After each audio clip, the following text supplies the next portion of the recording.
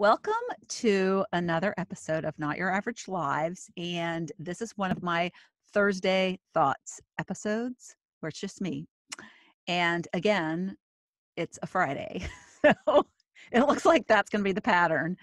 I am having the thought on Thursday. And then by the time I really think about what it is I want to talk about, I'm so tired and it's too late. And I want to give you as much energy as possible.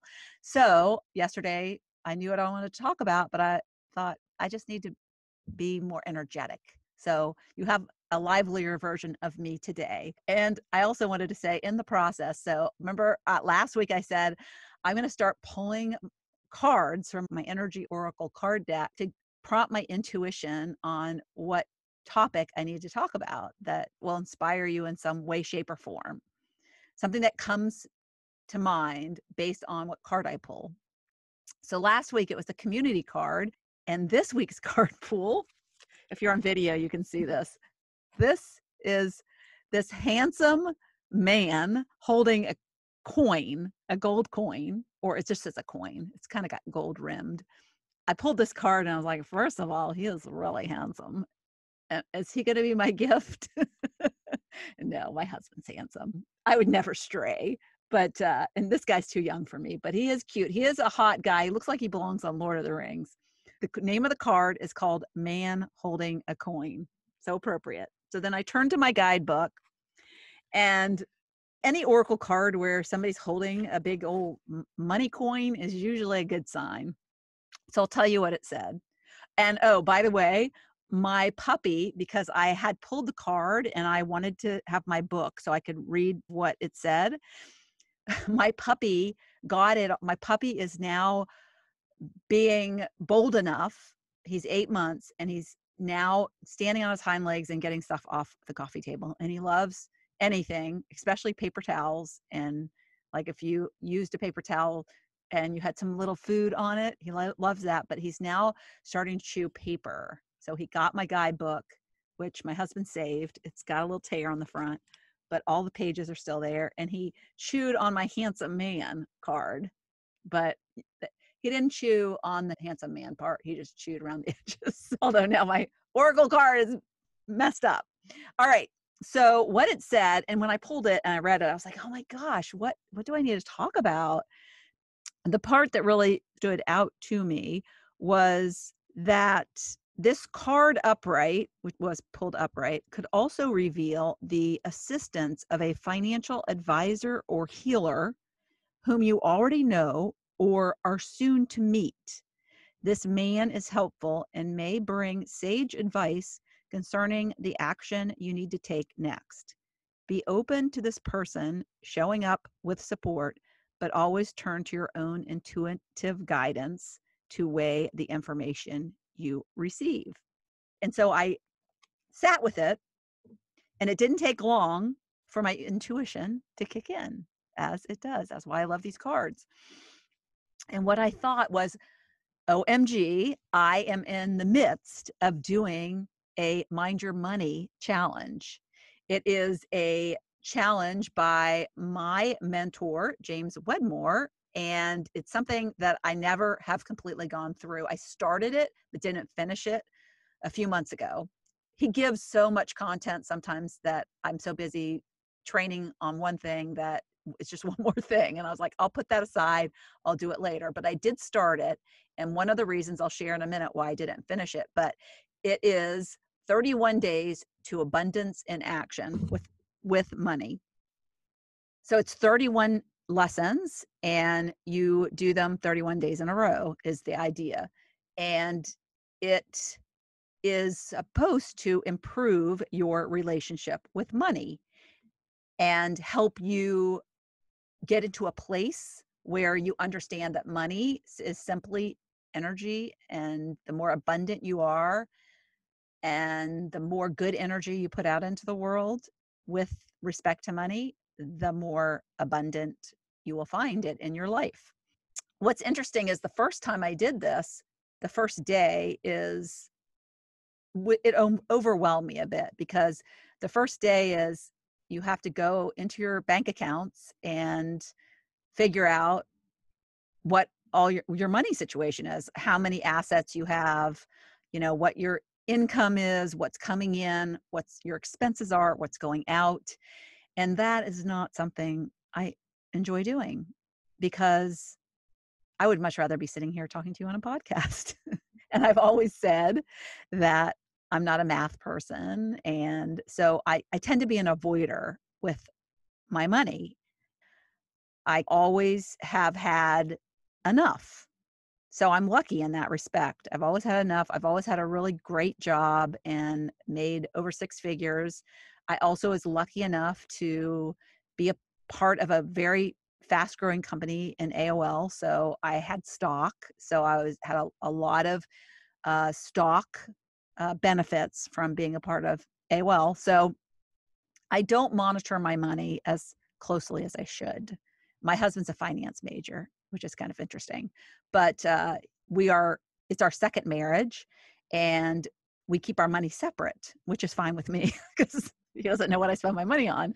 So when I hire a coach like James Wedmore and I spend a lot of money on it, he doesn't know, but he does support me in my business, and he does think that it's been good for me because I'm loving what I do. So that all is good. But if I had to screen and go to him and say, can you give me some money to do this? Oh, that would be a miserable life. So I've always really had my own money, even with my first marriage.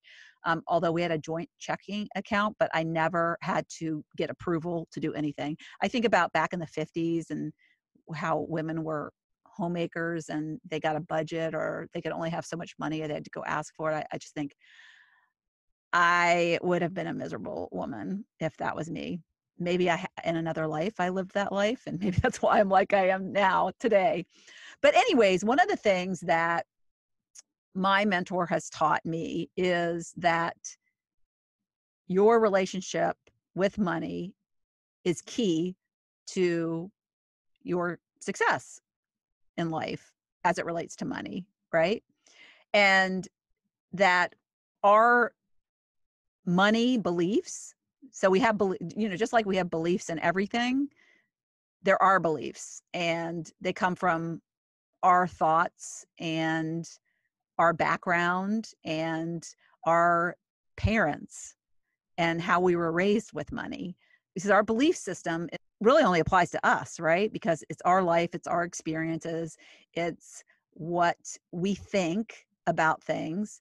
And what we think about things is based, I've said it before, on our filter of how things operate and have operated in our existence. So what we've been exposed to as a human being at an early age is going to sit with us and stay with us.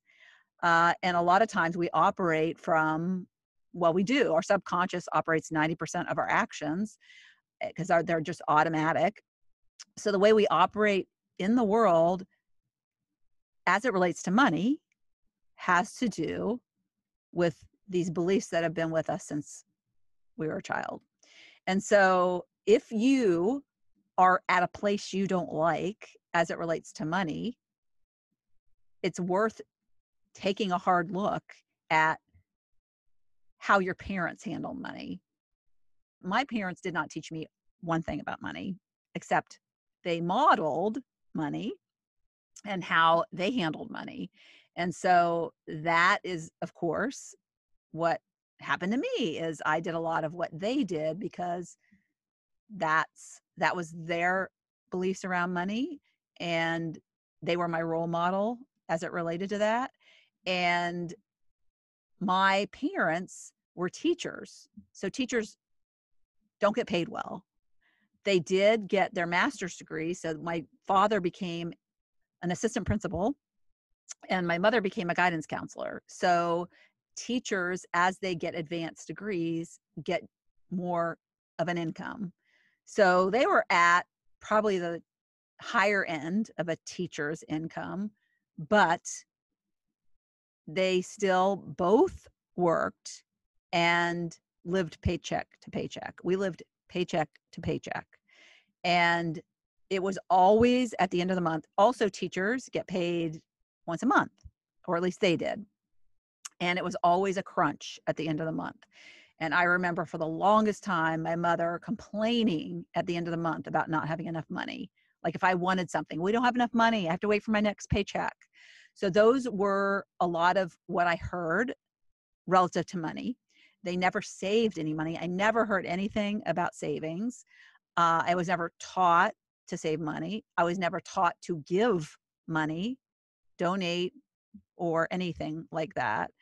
And so, and I'm not criticizing my parents. They didn't know. And they were born in the 30s. And so that was when we were in the midst of a Great Depression. So if you can imagine having parents who lived through that and were probably for the rest of their lives worried about losing money. So that's what they grew up with. So of course they're going to have a bad relationship with money. Probably they're not going to, well, you'd think they'd save, but, and sometimes being around scarcity means it's always going to be scarce to you, right? It doesn't mean that, oh, I'm going to save. It just means that you believe that money is scarce. And so what you create is scarcity around money. And because what happens is the people who lived in the depression, they didn't feel money was abundant. It lacked. They had a lot of lack around money. And so then the children that you raise who get exposed to this lack mentality, what do you suppose happens? They're going to grow up and they're not going to have a relationship with money that's abundant. So they're not going to have savings. They're not going to do savings for the most part. I mean, I totally get how my parents ended up that way. Now, I'm not saying that some people won't end up saving, but there's probably going to be some reason or influence to create a more abundant mindset around money that my parents didn't have. So, and it's funny because his father was an entrepreneur and he had a gas station and then grew to have more than one gas station. So he was a business owner. And my mother's father was high up in the Army. He went to West Point and he was a 2-star general. So he was really super successful in his life. And he and my grandmother were actually very wealthy. Both sets of my grandparents were wealthy, but they also did hoard their money and they were very worried that they were going to lose it all the time. So they had my two parents, and my two parents lived paycheck to paycheck. And we were middle class. We lived in a very nice neighborhood. When I was a kid, we lived in a middle class neighborhood until I was about 12. We got a pool in our backyard. So not many people have pools in their backyard. See, they were always able to scrounge enough money to get something that was nice, but I knew that they put things on charge cards. I knew that they were always, my mom did the checkbook. My dad was kind of oblivious to it. Then when I was 12, we moved to a really nice neighborhood, kind of a higher end neighborhood, upper middle class neighborhood, got a pool in our backyard, and I got a horse. And again, though, there was always this lack mindset. Like, we don't have enough money for hay. We're gonna have to wait another week for hay. And they built this really cheesy barn. It was didn't even have a door. My dad built it, and it was, oh my God, that's a whole other podcast episode where he was building it and it fell over one day as he was standing on a ladder putting the roof on. He was not a construction guy. He was an assistant principal, and that's where he should have stayed. But anyways, so my 3-sided barn that was just really a lean-to that my horse could get out of the rain from. But it was always never enough. We didn't have enough money for a barn. We didn't have enough money for this. We didn't have enough money for that. And so that was the relationship that I developed with money. Is I didn't save. I had a lot of credit card debt by the time I started to work at AOL. I was married to a police officer. So as you can imagine, the exact same thing that happened to my parents is what I carried forward, of this mentality of paycheck to paycheck. And my ex-husband, who was a police officer, police officers don't make a lot of money either.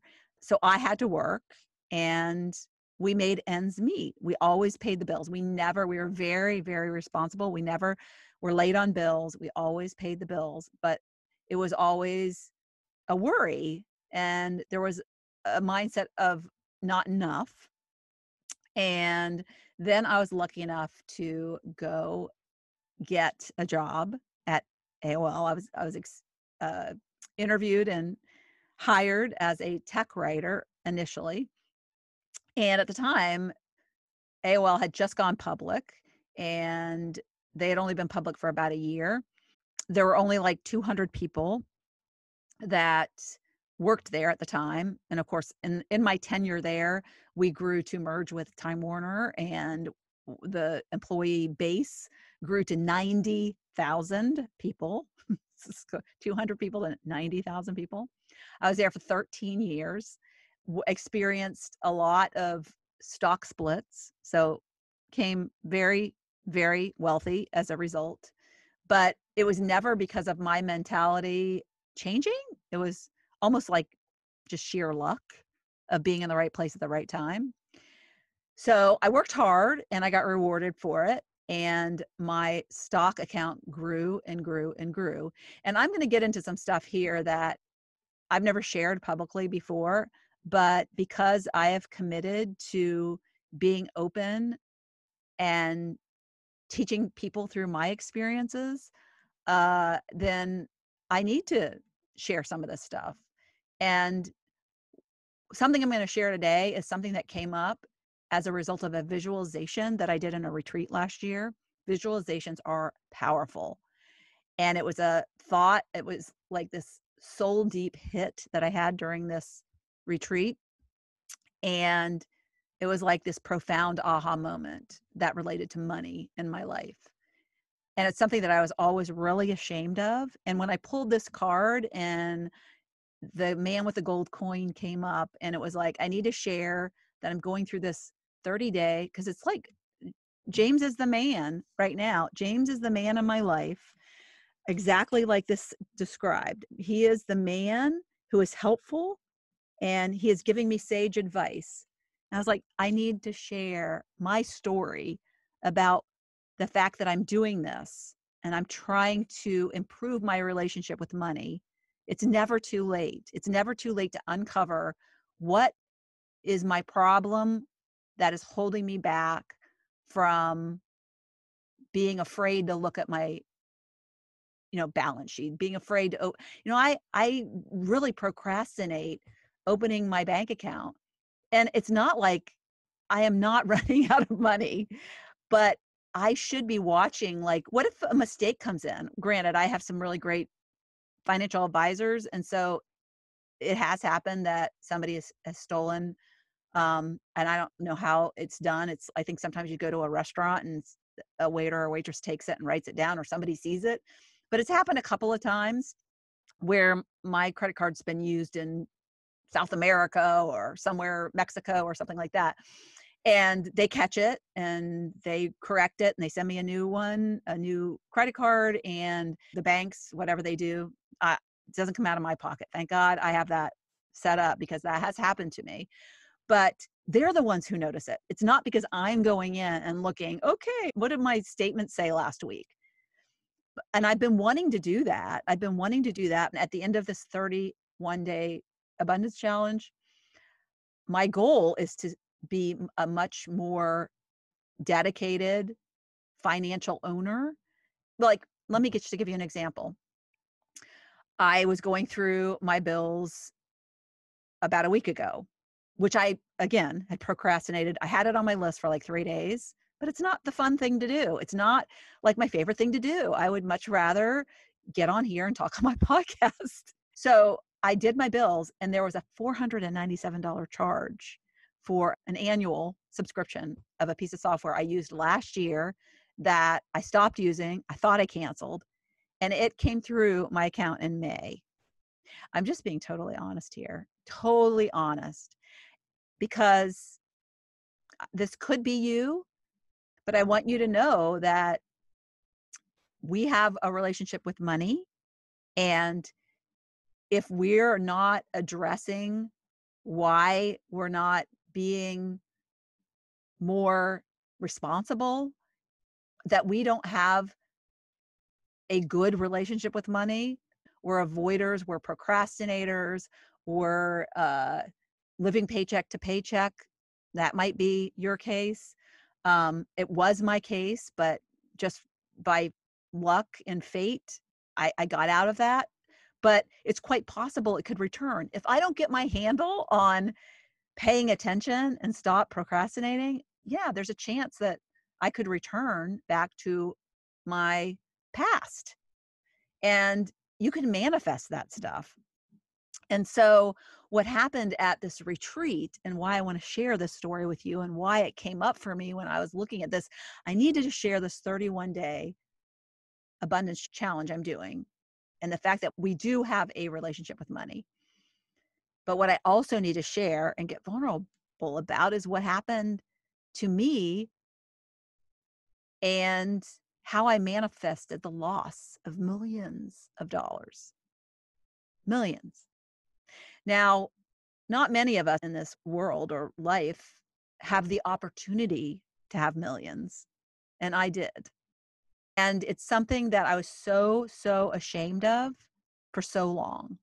When I went to this retreat and I had this visualization, I don't even remember what the visualization was about. All that I know is that when we were done with it and I became more conscious, because you kind of go into this like unconscious state when you go through these visualizations. And I came back to my awareness and I was like, I need to share the fact that I lost all this money and how ashamed I was of this. For whatever reason, it was just an intuitive hit that I needed to get up and share it. And it's so funny because, there's probably like 75 people at this retreat, and it's a retreat where we get really vulnerable. And it was the second day. And after we do visualizations, people would raise their hand to share. I remember thinking, I'm going to see if anybody else is going to share first. Because oftentimes I feel like sharing and then somebody else has a better share. So I'm like, well, I'm just going to hold back. But nobody else raised their hand. And so I was like, that's a sign. It's a sign that I need to share. So I raised my hand and I shared that I had lost this money and that I had a lot of shame around it. But I realized in that moment that it was really okay. It was okay and it was meant to be. And it's kind of like the shame dissipated. And it was like I needed to express it. It was just like I needed to express it. But what's so interesting is the aha moment. That was not the aha moment. That was just the experience of the visualization that led me to the aha moment that came in the middle of the night that night. So I went back to my Airbnb feeling almost like such a relief, and feeling other people came up to me and said, thank you so much for sharing that. They felt a deeper connection to me.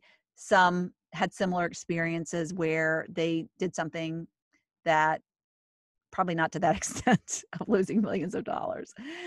But anyways, it felt super good to get that off my chest and to know that that didn't define me. That didn't define me. And that's a part of my past.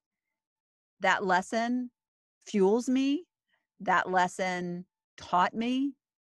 That lesson didn't kill me. I'm still here. I survived it, fortunately. And I didn't lose my house. I didn't lose my everything. I was okay.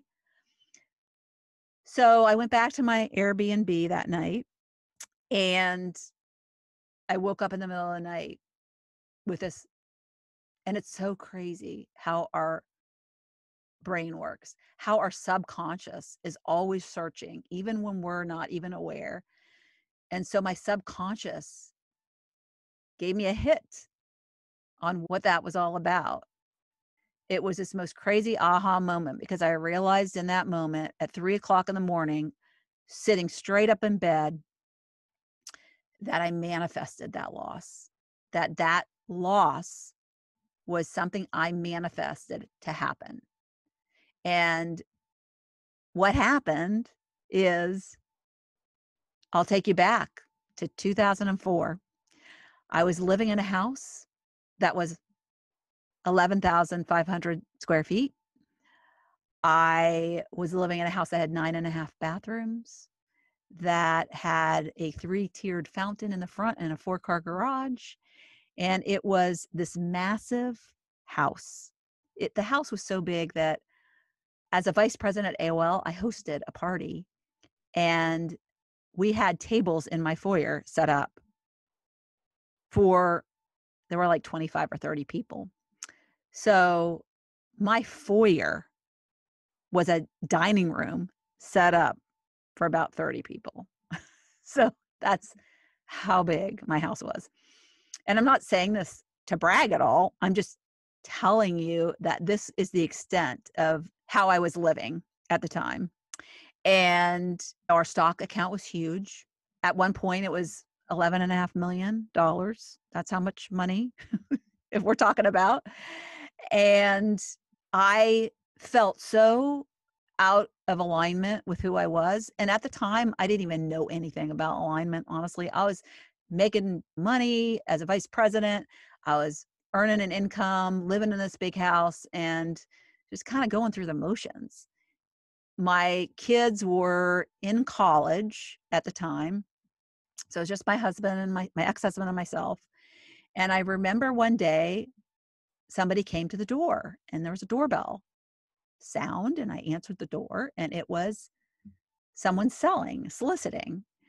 And I remember her, and I remember feeling this overpowering guilt of, here she is, someone from the hood, probably, that I never could imagine living, that was out working hard, walking this neighborhood to try to sell magazine subscriptions. And I just felt this overwhelming sense of, I am so sorry. I am so sorry I live in this house, and that you can't experience this, that you are having to stand on my doorstep and sell me some subscriptions to make a living. I just had this, it was just a profound moment that I will never forget. And I remembered it in that middle of the night. My subconscious brought it up at 3 o'clock in the morning. And so I invited her in. I remember invited her in, and I offered her something to drink, and she sat at my kitchen table, and we talked, and I remember buying several subscriptions from her. And I remember also solicitors weren't allowed in our neighborhood, but anyways, she made it in. She was great too. I mean, what a great salesperson. And I hope she's skyrocketed and lives in the neighborhood of her dreams, whatever those dreams may be. But I remember when my ex-husband came home from his job, and I remember asking him, I said, do you ever feel embarrassed?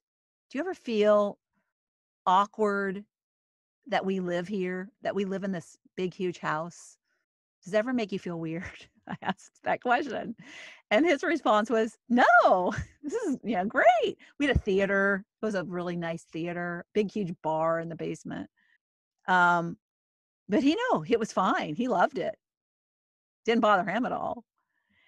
And we had an airplane. We had a twin engine airplane. We used to fly to Florida to watch my daughter play soccer. So in college, it was kind of nice. We didn't have to drive. We didn't have to take a commercial flight.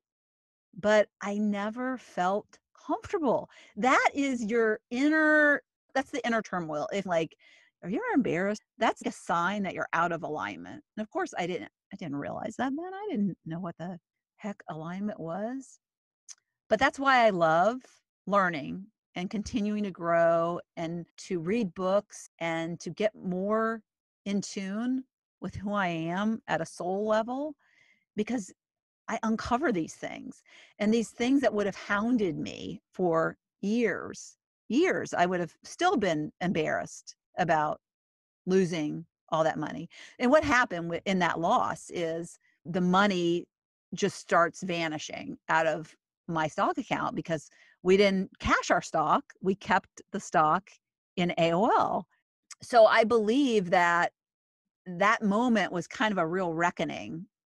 I wished I had the knowledge I have now because I would have said, something is not right here.